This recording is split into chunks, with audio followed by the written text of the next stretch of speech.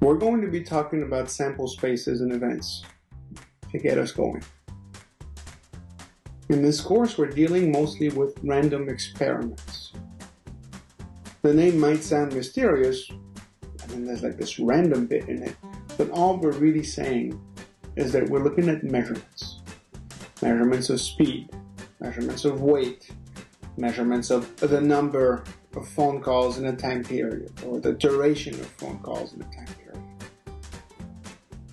For any experiment that we run, the sample space is going to be the set of all the possible outcomes. And often here what we mean is the reasonable set of possible outcomes.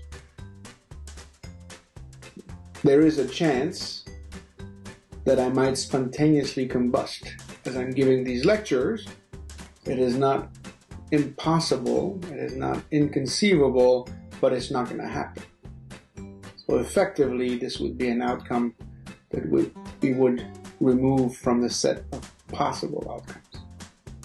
The set of outcomes, the sample space, we'll call it usually S. Now, depending on the type of measurements we have, the sample space can be discrete or continuous. In practice, most sample spaces are discrete. Like when you're looking at the measurement of someone's height, you might say, well, there's a continuum of potential values, but if you go down at the subatomic level, the Planck's length h makes it so that there's only a finite number of heights that somebody could have. But it will make more sense, even though we're dealing with a discrete sample space, to model it, to treat it as though it was continuous. And that's going to allow us to use calculus instead of just discrete mathematics. An event for us is going to be a collection of outcomes from the sample space. And we'll denote the events using uppercase Roman letters. A, B, E1, E2, and so forth.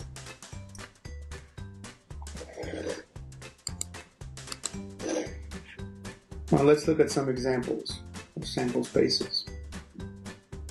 Let's say your experiment is to toss a fair coin, a regular coin.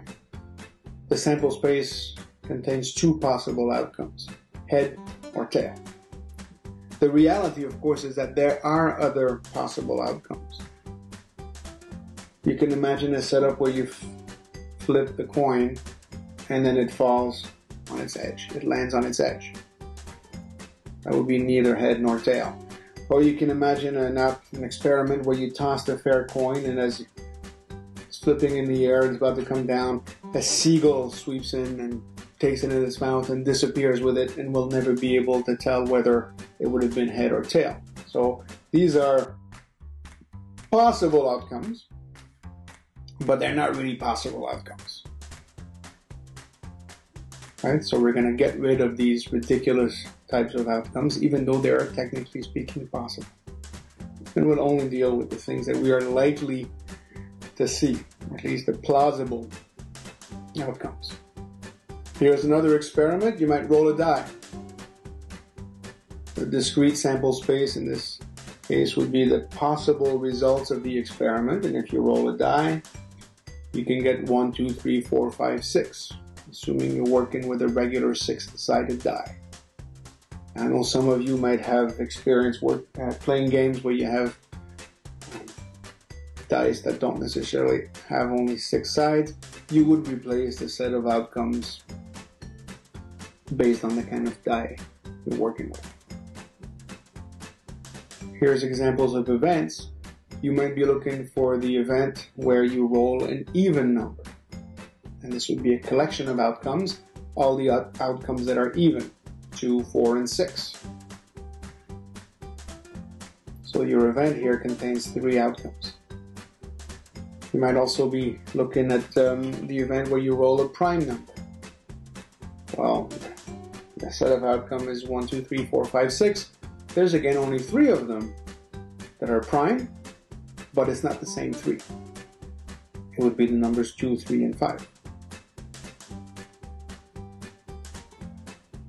Here's another experiment. You're going to measure the weight in grams of some chemical sample. The sample space here is continuous, or at least it makes sense to represent it as a continuous sample space.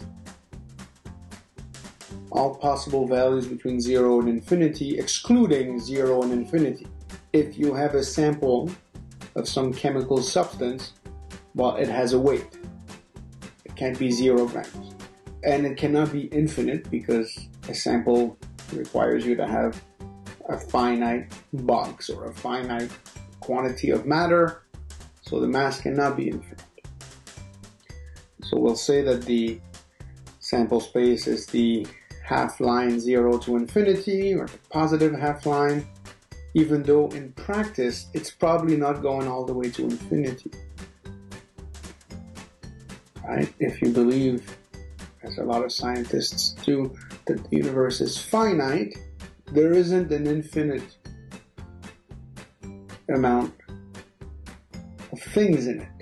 In particular, the weight of anything has to be finite, and it has to be bounded by some, granted, very large positive number, but it would still be bounded above by some number. And as we've spoken before, there might be a thing such as the smallest possible weight you can have, which is non-zero, a blank weight, if you want. And so it isn't true that any potential real number could be the result of your experiment. But we will still treat the sample space as continuous.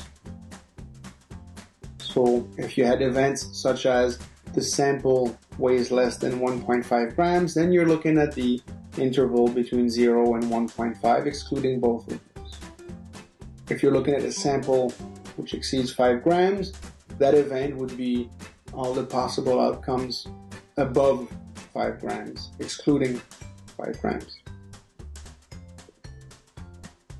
If you take any two events, A and B and S, any two subsets of A and B, and often we'll write those here like this. So here's your A, here's your B, here's your S. And you'll recognize your friend. The Venn diagram. Then the union of these events will be all of the outcomes from S which are either in A or B.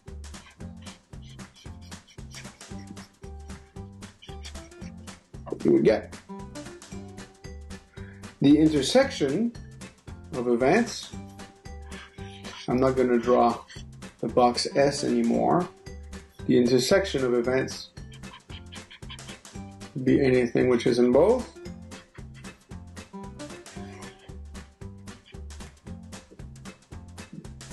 And the complement of an event would be everything which is not in the event. Here it is useful to draw the box of outcomes here. If this is my event A, the complement of A would be everything which is not in A.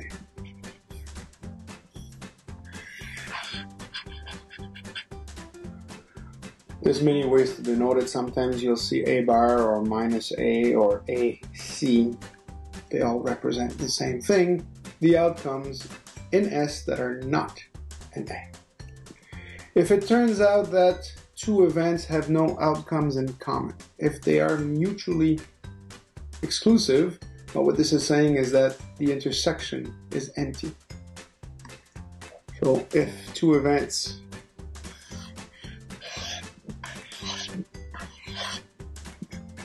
have no intersection here, we say that they're mutually exclusive. And by definition, because A and its complement cannot have an intersection, right? A complement is everything which is not in A, so there cannot be anything in A complement which is also in A. You are working with two mutually exclusive events. One of them can occur, or the other one can occur, but it's impossible for both of these to occur.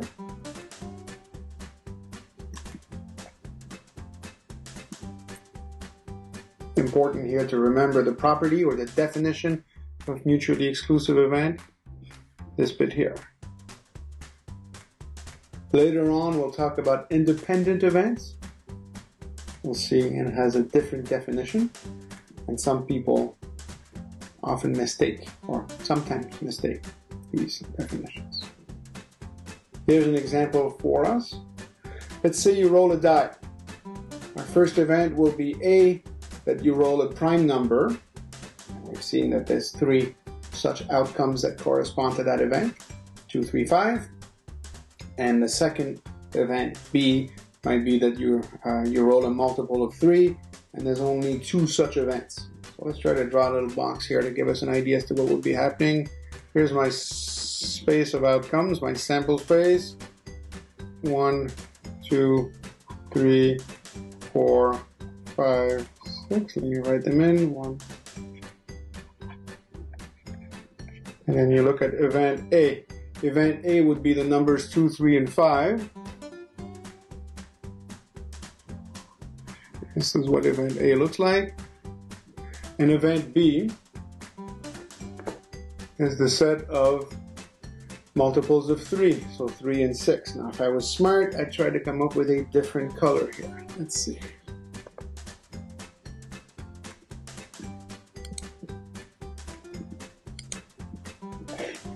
Event B, as I said, 3 and 6. We see that these events are not mutually exclusive because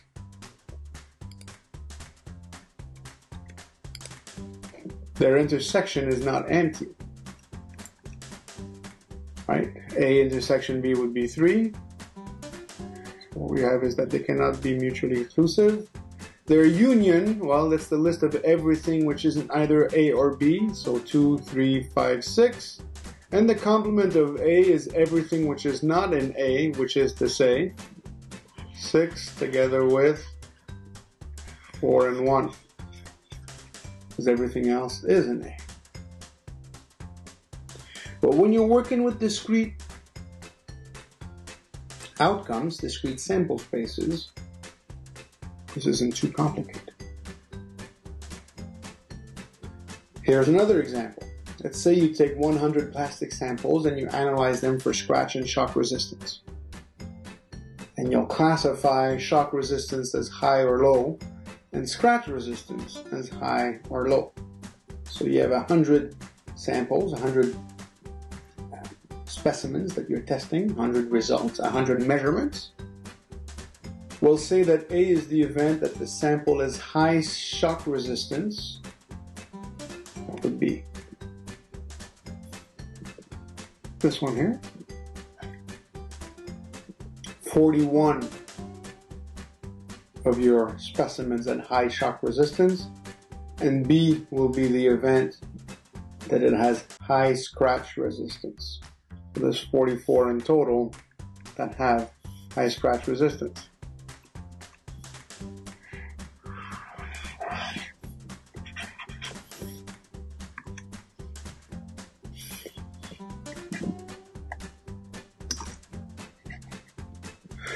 Now this is based on these measurements. If you were to take a different 100 samples, 100 specimens, and you test them, you might get a different breakdown of how they work. But in this example, 40 of them were both highly resistant to shock and scratch.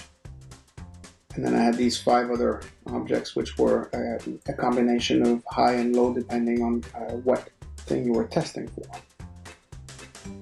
And the intersection of events A and B contains only 40 observations.